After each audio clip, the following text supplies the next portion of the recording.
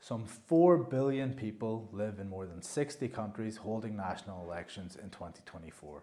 And with around 2 billion expected to go to the ballot box, this year may be a pivotal one for democracy. While the 20th century was dominated by the fight between democracy, communism and fascism, it's fair to say democracy came out on top. In the 21st century, many voters are now choosing how much democracy or what kind of democracy they want. Do they favour a more traditional liberal democracy, which is more bureaucratic, but has checks and balances in place to protect citizens and prevent abuses of power?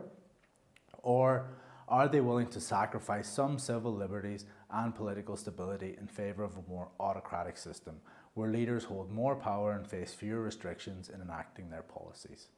Hi, my name is Aaron O'Neill and welcome to our Data on Stage webinar, Elections 2024, Democracy on the Ballot. Today we'll go on a trip around the world looking at the largest and most notable elections in each region. Throughout the webinar we'll be using the EIU's Democracy Index to compare democracy levels and types of government or regime in each country. These range from full or flawed democracies in blue to hybrid electoral autocracies in yellow to authoritarian regimes in red. We begin with Asia, and all eyes were on Taiwan in January, where a new president was guaranteed and the issue of Taiwanese sovereignty was at the forefront. Despite improved economic ties in the past decade, China has pursued the issue of reunification with Taiwan more publicly. In the build-up to this election, China was making its presence felt through nearby military exercises, President Xi Jinping's claims of inevitable reunification, and waves of online disinformation thought to have originated on the mainland. Following AI's exponential growth last year, disinformation has already revealed itself as a major threat. Taiwan is seen as having dealt with the issues successfully through fact-checking groups, press conferences, and hiring popular influencers to explain the electoral process. But the quality and quantity of misinformation being produced is unprecedented and already threatens election integrity in many countries less prepared than Taiwan. But back to this election, and Vice President William Lai ultimately won Taiwan's presidential election, while the Kuomintang became the largest party. Interestingly, the Kuomintang was the side who fought against the communists in the Chinese Civil War before establishing modern Taiwan. But today, they're often labelled as being more pro-China than the DPP. The Kuomintang and the People's Party originally wanted to field a joint presidential candidate, but failure to agree made it a three-way race, which was likely instrumental in handing victory to Lai. In his earlier years, Lai had called for an official declaration of independence, but recently adopted the attitude of his predecessor and seeks to continue her policy of economic cooperation. Nonetheless, he's been branded a dangerous separatist by Beijing, and it remains to be seen how cross-strait relations develop when he takes office in May. Taiwan is ranked as the 10th most democratic country in the world, while China is 148th. Given the democratic decline in Hong Kong since the handover in '97, especially since the protests of 2019, it's likely any form of reunification would result in significant backsliding in Taiwan. Moving to South Asia, one of the reasons this year is the biggest election year in history is because 7 of the world's 10 most populous countries have national elections. This includes the 3 South Asian neighbours of Bangladesh, Pakistan and India, home to almost 2 billion people. Bangladesh kicked off the year's elections a week before Taiwan, with the ruling Awami League retaining their position as the largest party for the 4th election in a row. Sheikh Hasina extended her tenure as the longest serving elected female leader in history. However, the election was not considered free or fair. The opposition boycotted their 3rd election in a row, and seats won by independent candidates were mostly affiliated with the Awami League, causing some observers to now describe Bangladesh as a one-party state. Sheikh has been accused of growing more authoritarian during her time in office, and recent elections were marred by violent protests, the imprisonment of opponents, and accusations of vote rigging. In Pakistan, the election was also marred by protests, imprisonments, and accusations of rigging, but this did not result in a similar landslide victory. For context, Pakistan has been in a political crisis since 2022, when Prime Minister Imran Khan was ousted in a move believed to have been orchestrated by the military establishment. This was followed by nationwide protests, an assassination attempt, his ban from holding office, his arrest, and sentencing to 10 years in prison. Khan's party was also banned from campaigning, candidates were jailed or went into hiding, and their symbol was removed from the ballot. The party's cricket bat symbol was unmistakably identified with Khan, a former cricketer who many consider Pakistan's greatest ever player, and as around 40% of the population is illiterate, this was incredibly important for voters to know which party to support. On election day, mobile phone services were suspended across the country, and there were even lethal attacks at polling stations. Considering all these facts, many expected a landslide victory for the Muslim League, but independent candidates won the largest numbers of seats, 93 of which were from PTI members. Additionally, pro-democracy protests were held across the country following the election. A senior election official publicly admitted to vote rigging, while a winning candidate from a smaller party gave up his seat when he discovered the race had been rigged. Nonetheless, the Muslim League became the largest party when reserved seats were allocated and formed a coalition government with Shehbaz Sharif, Khan's replacement in 2022, named Prime Minister again. So while neither Pakistan nor Bangladesh's elections were considered free or fair, the outcome in Pakistan shows that the establishment does not have the same level of control as in Bangladesh. Protesters had more success in making their voices heard, and Pakistan's story may serve as inspiration for future pro-democracy movements across the world. The next question is, does this mean anything for the upcoming election in India? Well, probably not. Politics in India is in a much different state, and it is often referred to as the world's largest democracy.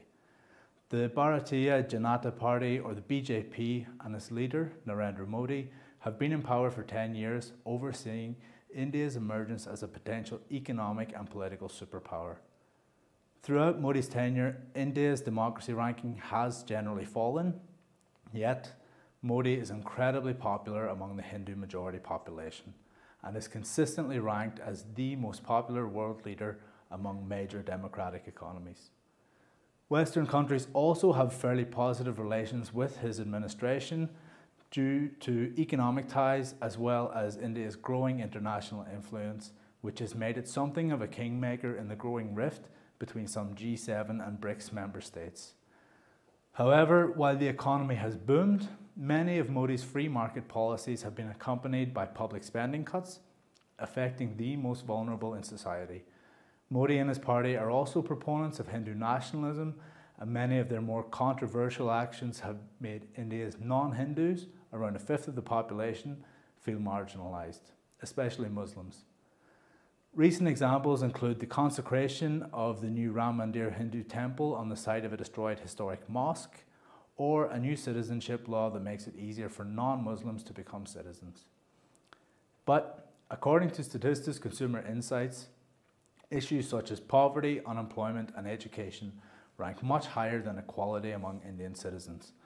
And with such high approval ratings, it would appear that Indians believe Modi and the BJP are the best equipped to deal with these challenges.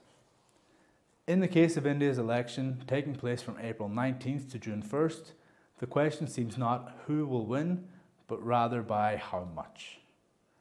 Elsewhere in Asia, Indonesia had a huge election on February 14th, where the controversial retired army general, Prabowo Subianto, won with more votes than any other candidate in history. Iran held its first election since the Mahsa Amini protests of 2022. A roughly 40% turnout was the lowest since the revolution, and conservatives won comfortably.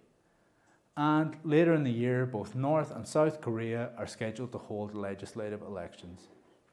In North Korea, all 687 seats in parliament will be contested. However, voters have one single option in each race, showing that even the most authoritarian regimes still use the electoral process to legitimize their rule. But now, let's move west to Africa. Recent years have been challenging for democracy in this part of the world, with military successfully seizing power in 7 countries since 2020, and a so-called coup belt now stretching across the continent. Most of these have taken place in former French colonies and are often accompanied by strong anti-Western sentiments, which has seen a weakening of French and American influence, allowing more autocratic countries such as China, Russia, or Middle Eastern states to move in and fill this power vacuum. Democracy has been historically fragile in sub-Saharan Africa, but these coups have weakened it further. Elections in Mali and Burkina Faso have already been postponed, while the leading opposition candidate in Chad's presidential election was killed last month. There is hope, however, in some adjacent countries. Senegal's election was postponed until December, but after pro-democracy protests across the country, it took place on Sunday. The opposition candidate won, and a peaceful transfer looks likely. Ghana, the region's most democratic country, will elect a new leader in December, and South Sudan is set to hold its first ever elections since achieving independence in 2011. To the north, European leaders will be paying close attention to elections in Algeria and Tunisia, especially since major deals regarding gas supply and migration were made last year. But the biggest African election in 2024 will be held in South Africa. The African National Congress, the party of Mandela, has comfortably won every election since apartheid's end, although their winning margin has shrunk with time. Many are predicting this may be the first election where they don't win a majority. In anticipation of this result, several opposition parties have pledged to form a coalition to try and end 30 years of ANC rule. For the ANC, however, there is the prospect of forming a coalition with the controversial Economic Freedom Fighters Party, who have recently become the 3rd largest party in the country. For South Africans, the largest issues are economic or crime related. South Africa has the highest unemployment rates in the world at around 30% nationwide and over 50% for youth unemployment, exacerbating issues such as poverty and crime. In addition to a legacy of political corruption, cronyism and scandals, many voters are becoming disenfranchised, and turnout rates are falling with each election. Internationally, President Cyril Ramaphosa has attempted to boost South Africa's presence through involvement in the BRICS bloc, attempted peace talks with Russia, or by bringing Israel to the International Court of Justice, but this may not be strong enough to reverse growing dissatisfaction with the party at home. Now, moving north to Europe, and the largest domestic election has already taken place in Russia and parts of occupied Ukraine, where Vladimir Putin was re-elected as president for an unprecedented 5th term. Western observers do not consider this election to have been free or fair, after anti-war opposition candidates were barred from running, and Putin's most prominent critic, Alexei Navalny, suspiciously died in prison in February. Many Russians spoiled their ballots, with some writing in Navalny's name, but official results claim Putin took almost 90% of the vote, making it his largest victory yet. However, this is not the largest election in Europe this year. With over 400 million eligible voters, the European parliamentary elections is the 2nd largest democratic election in the world after India. While Euroscepticism has gradually grown since the early 2000s, there has been a notable rise since 2019. In response to issues such as the slow and overly bureaucratic response to the pandemic, divisions surrounding the EU's support of Ukraine, the energy crisis, and immigration. Public attitudes towards the EU are more positive than negative in every state, but there is some concern among the more established political groups. The rise in Euroscepticism has accompanied the growth of far-right and right-wing populist parties domestically, who have seen major gains in recent elections. The biggest examples of this are in 2 of the EU's 6 founding members. In Italy, Giorgia Meloni's Brothers of Italy party took power in 2022, and in the Netherlands last November, the Party for Freedom caused a huge upset by becoming the largest in the country. This month's snap election in Portugal also showed further signs of this trend, as the Chega party quadrupled their seat count in parliament.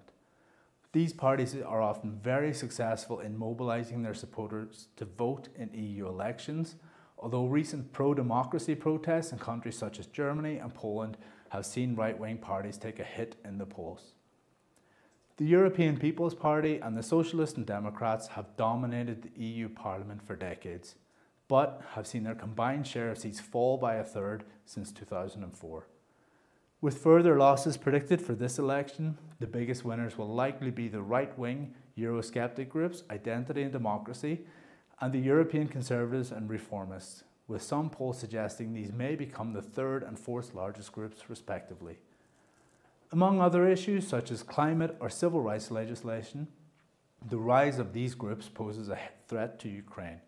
The most obvious example of this is from Hungary, viewed as Russia's closest ally in the EU, which has created numerous obstacles for both the EU and NATO in their support for Ukraine. While it's unlikely these parties will be part of any ruling coalition, their combined seats could be on par with that of the European People's Party, and they may have enough influence to pull Parliament to the right for years to come. Now, one country not participating in the EU election is the United Kingdom.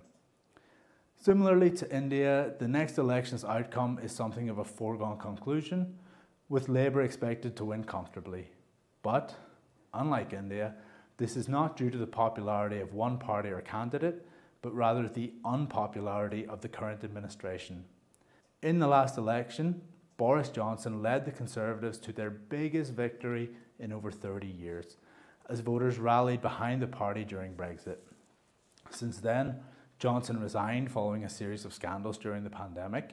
His successor lasted just 7 weeks in office after causing an economic crisis, and current Prime Minister Rishi Sunak has been unable to restore public faith in the party. Many voters also blame the Conservatives for worsening the current inflation and cost of living crises due to numerous austerity measures during their 14 years in charge. Labour has had a comfortable lead over the Conservatives since 2022 and will likely benefit from a decline in the Scottish Nationalist Party's support. Elsewhere, the populist Reform Party is now the third most popular. However, the UK's electoral system means they are not actually projected to win any seats in Parliament. But they will likely siphon off much of the support from the Conservatives' right-wing base, which could help swing many constituencies to Labour. The UK is classified as a full democracy, and in this election does not appear to face the same existential threats we've seen elsewhere. Nonetheless, there are still implications for British democracy, such as disinformation, cyber attacks, or whether the next government will roll back some of the Conservatives' anti-immigration or anti-protest laws. Moving across the Atlantic, the final region we look at today is the Americas, where I'd like to start by focusing on El Salvador's election in February. In 2019, El Salvador was statistically one of the most dangerous countries in the world when Nayib Bukele, a political outsider running on an anti-crime platform, won with 53% of the vote. Bukele then implemented a series of policies that gave sweeping powers to the police and militarized law enforcement, decimating gang control in the country. A particularly bloody weekend in 2022 resulted in a state of emergency, followed by the mass arrest of over 75,000 people in a country of 6 million. Today, El Salvador's incarceration rates are the highest in the world, with over 1% of the population behind bars. The UN and human rights organizations have widely condemned these methods. In addition to this, Bukele removed the one-term limit for presidents, similar to recent moves by Vladimir Putin and Xi Jinping. He reduced the number of seats in the assembly, and El Salvador has seen the largest democratic backslide in the Americas during his tenure. Yet, Bukele is likely the most popular leader in the world. Domestic approval ratings have consistently been around 90% during his tenure, and El Salvador now has the lowest homicide rate in Latin America. Bukele won in a landslide in this year's election. The so-called Bukele effect is also being felt across the region, with Bukele polling higher than domestic politicians in foreign countries, including Ecuador, where last year's election was overshadowed by the murder of a leading anti-crime candidate, and in Mexico, where we turn our attention to next. After decades of progress, recent backsliding in Mexico has seen its status downgraded from a flawed democracy to a hybrid electoral autocracy. President Andrés Manuel López Obrador, or AMLO, has consolidated his individual power by weakening the judicial system and cutting funding to areas such as electoral oversight. Last month, thousands of Mexicans mobilized for pro-democracy marches in cities across the country, protesting AMLO's targeting of democratic institutions in an election year. But these marches were not a success, and AMLO remains incredibly popular, especially among working and rural populations. His minimum wage hikes have increased wages by over 300% in some areas, while new welfare schemes have already benefited millions of families and will provide long-term financial security that was unthinkable under previous administrations. In addition to his pro-democracy critics, many economists, business leaders, and environmentalists are critical of AMLO's public spending, while the large role played by drug cartels and criminal organizations in Mexico has seen little significant change. Crime remains the top issue among voters in Mexico, but the current administration is seen to have done well regarding many of the other top issues. Perhaps unfortunately for the Morena party, AMLO is ineligible to run again due to Mexico's one-term limit, but he remains the most important political figure in this race. His popularity transfers directly to the party's prospects in the coming elections, and in recent polls, the Morena-led coalition has a huge lead nationally. AMLO's successor, Claudia Sheinbaum, is also favoured to win the presidency, putting her on course to become Mexico's first female president in history. Sheinbaum is expected to continue many of AMLO's most popular policies, but has pledged to make further progress regarding crime, environmental issues, and gender equality. As many Latin American countries only transitioned to democracy in the past 3 to 4 decades, the constant popularity of leaders such as AMLO and Bukele show that a large share of Latin Americans are still unconvinced by this form of governing, often believing that strong leaders are more effective than strong institutions. Finally, we turn our attention to the most high-profile election this year, the United States, where a rematch of 2020 is on the cards.